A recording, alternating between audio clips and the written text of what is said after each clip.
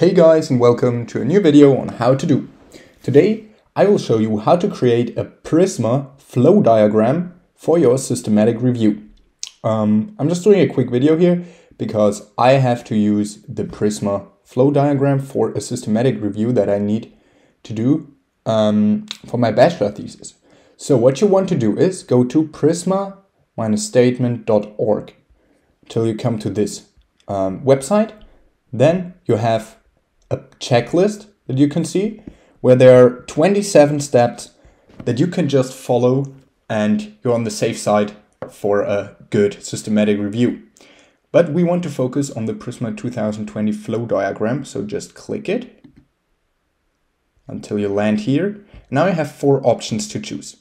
One is for a new systematic review, which will probably be for you. And for an updated systematic review. So you already wrote one, but you want to update it. So let's just focus on the first 2. We have one which includes searches of databases and registers only, and one which includes searches for databases, registers, and other sources. I will just stick with the first one because I only use databases and registers. So I just click on the word link until it is downloaded. Then double click it. All right, and then you get redirected here to your Word document. That is the PRISMA flow diagram, which you can see here, PRISMA 2020. Here is the source, the paper that covers this topic. And now you can just enter here the information. For example, if you screen, I don't know, like if you have a search string and you get like let's say 2000 results in your databases, then you can just enter this number here, 2000. Look at the little star down here. Consider, if feasible to do so, reporting the number of records identified from each database or register searched rather than the total number.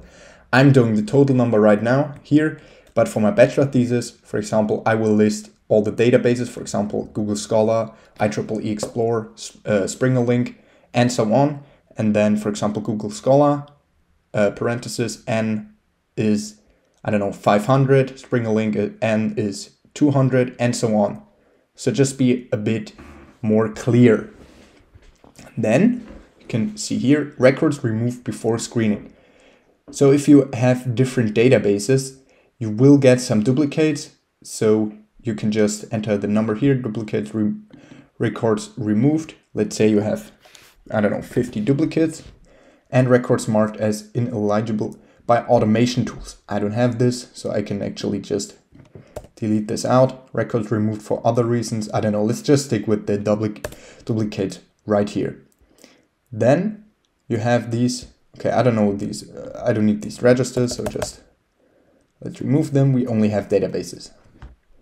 Then duplicates removed 50, so we are left with, with 1,950 records screened. Now we have to go to records excluded. Here, the 2 stars.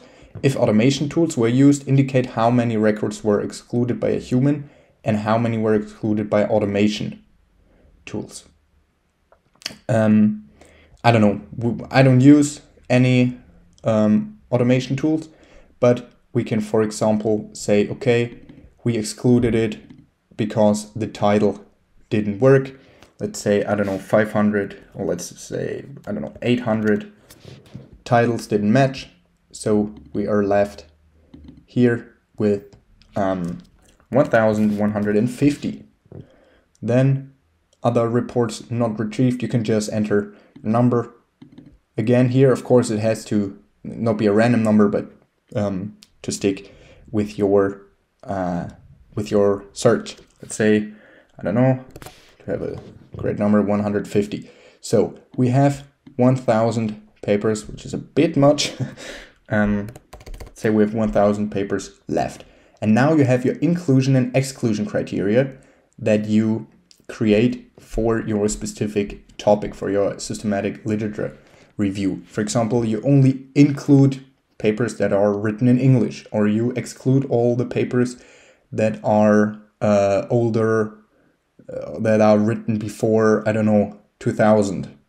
So you have these different reasons and you exclude them while reading the whole text, whole body. Yeah, let's say reason 2, 200. I exclude 200, for this another 100, and for this 300, so 500.